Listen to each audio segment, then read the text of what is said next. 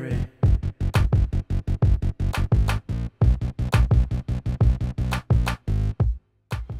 Hi, this is Kat, and you're watching Triple Threat Sports. Good evening. Here we are. It's August 29th at about sometime midnight. And this week, as Met fans, we had a tough week. We discovered that our ace pitcher, our young phenom, pitcher having a breakout all-time great season, Matt Harvey, is most likely, not definitely, but most likely going under the knife for Tommy John surgery, which, if that happens, he will miss the entire 2014 season, the rest of this season, and also all of next season. Now, there's a chance that rehab, a little exercise and rest, and he might avoid the surgery, in which case he'll pitch next year, but he'll pitch with a partially torn ligament in his elbow, which is risky, which may lead to having surgery anyway. There was a prospect, Dylan Bundy of the Orioles, who tried this. And Dylan Bundy was maybe the top prospect in baseball, pitching prospect in baseball, and he was in the same situation as Harvey is in now, and he decided to try to pitch through it, and he ended up tearing it anyway, and he has to have Tommy John. So there's a good chance that Harvey's going to miss all of next year. A tough blow for us Met fans. Now, how do we respond to this tragedy? Well, first I think I have to repeat something I said in a previous podcast. New York Mets are not cursed. There was no dark cloud hanging over them. There was no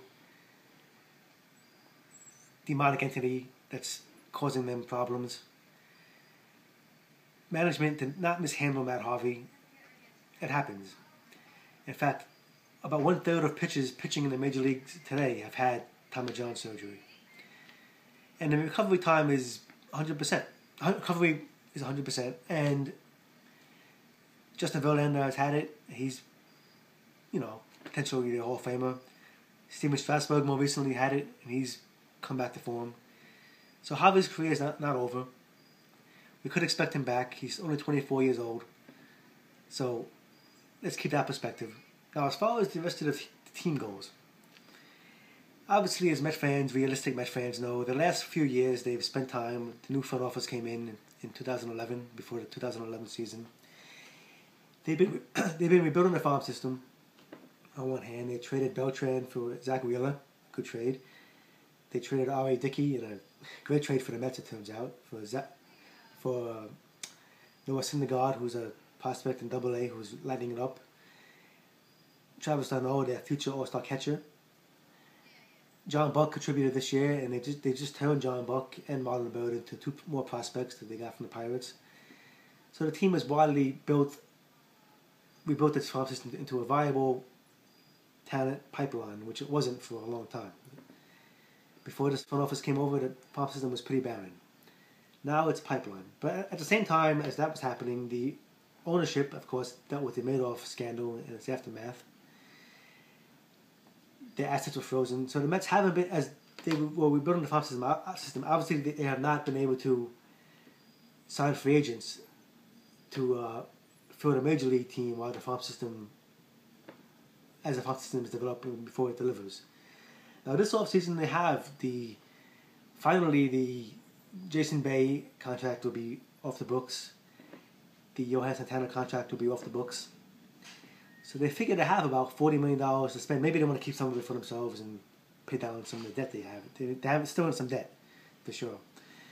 But they will have money to spend. So there was even, the point being, despite the Harvey injury, there's no reason for them to punt another season next year. They've been kind of punting the last few seasons away, rebuilding, punting the seasons away in that regard. 2014 was the season the Met fans in recent years have pointed to as saying, this is the year the Mets are going to return to contention, or they should return to contention. And there's no reason now that can't be the case. So while we mourn Harvey and we wish him a speedy recovery and we really want to see him back on the mound pitching for the Mets, let's not forget, we still have Wheeler. We still have Nice, who's been pitching very well lately. Dylan G's having a good year. We have Rafael Montero in AAA. He's ready to come up to compete next spring for a job. We have pitching depth. We still have Syndergaard, I mentioned before. Next year he'll be in AAA, and maybe the second half of next year, maybe he could be up in the majors. We'll see. The point is, let's not lose hope. Let's keep perspective. And let's remember what I said last time in the other podcast too. It's about organizational depth. It's not about looking for saviors. Matt Harvey is a great pitcher. He's having a great year. He's only a rookie, pretty much. But he's not a savior. We don't need saviors. We need good organizations. Now, on that note, my next podcast will talk about ways that the Mets could go forward next year and be a competitive team and continue to build a winning organization.